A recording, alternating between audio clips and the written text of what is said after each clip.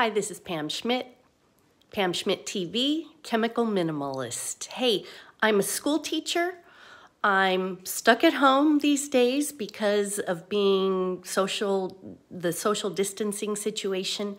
So I don't have my kids in my classroom that I'm in contact with right now. I'm looking at ways that we can boost our immune health. And I just listened to a webinar from Dr. Axe, who I respect highly. And he gave a lot of tips on things that detract from your immune system, as well as things to boost your immune system.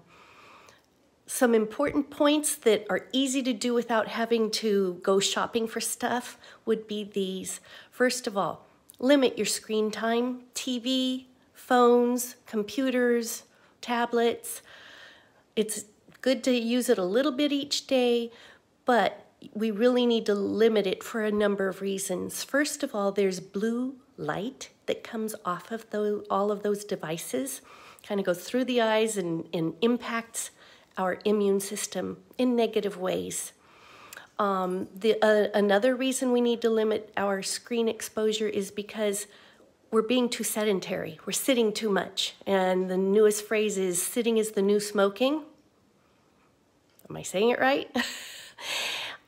So we need to use this time of being limited to our homes, but we also need to be getting out and walking a bit. Whether you're doing it in the home or doing some exercise in the home, we need to get that going. That activity stimulates the brain, stimulates the body, and the immune system is boosted.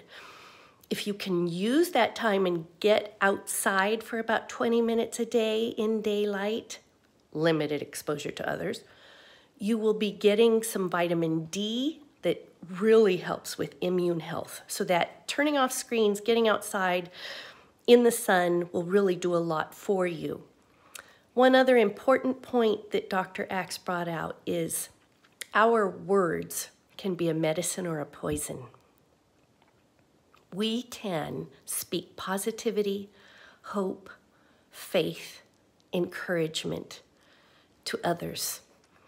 The alternative is we can speak negativity, illness, inflammation, possibly even death with our words.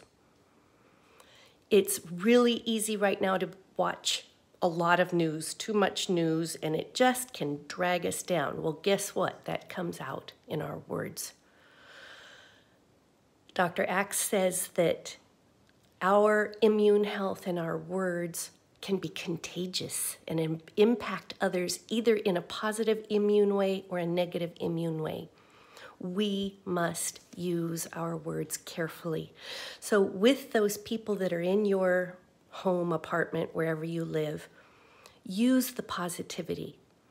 Speak to them in a way that is encouraging. If you can't think of anything else to say, reminisce on special times you've had together, old stories, jokes, those things that will lighten everybody's hearts.